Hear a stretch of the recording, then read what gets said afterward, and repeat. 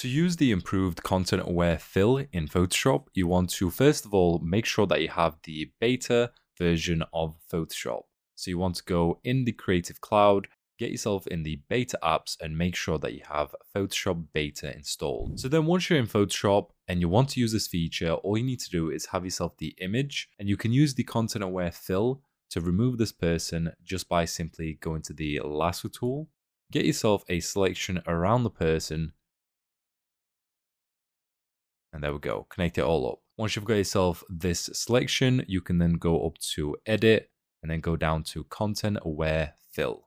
Once you've loaded in here, you will notice that straight away is going to attempt and it's going to try its best to try to remove the person from here. However, it's not really done a great job, and this is when the new feature comes into play. So what Photoshop have done is they've added an additional document. So if you have a look through the options, you'll see something called additional document.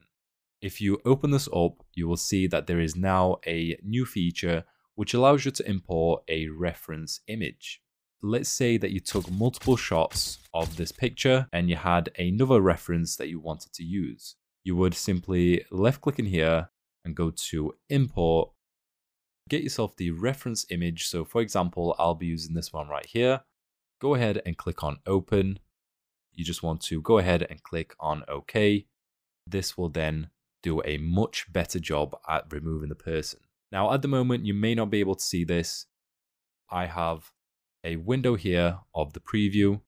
So this is the selection. And then we have one down here, which is the reference image. And you're probably wondering, why exactly would you want this feature? If you've already got a picture with the person removed, why would you want to do this? Well, that is a very good question, because I was thinking the exact same thing. And the reason why you would want this is because, like I said at the beginning, if you've took multiple shots, and let's say that your first one, which was this one, looked amazing, it was nicely focused, everything in the background looked amazing, however, the person was in the way. Well, what you can do is you can combine these two right here.